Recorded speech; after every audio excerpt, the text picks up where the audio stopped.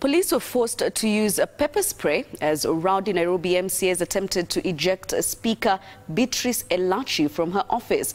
The MCAs descended on Elachi's office early morning after word went out that she had reported to work. The Speaker was impeached last week, with MCAs accusing her of abuse of office and high-handedness. She, however, immediately obtained a court order suspending her impeachment until a case challenging the MCA's action is heard and determined. I don't mind me myself. I don't mind. Hey. Oh, why do you need one? You need one.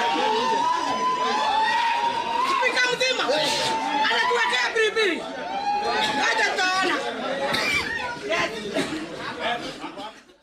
Earlier, Elachi had defended herself, insisting she had done nothing wrong, as alleged by the members of the county assembly. Let's now listen in to that. Same members of Jubilee, when they were with the president, they are the ones who said their clerk is not a good clerk. Their clerk has corrupted.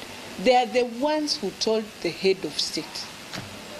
The first agenda I was given was, and make sure you remove your clerk because of corruption. We came here and we agreed with the leadership. You cannot just remove somebody in office. It is wrong. We will be taken to court.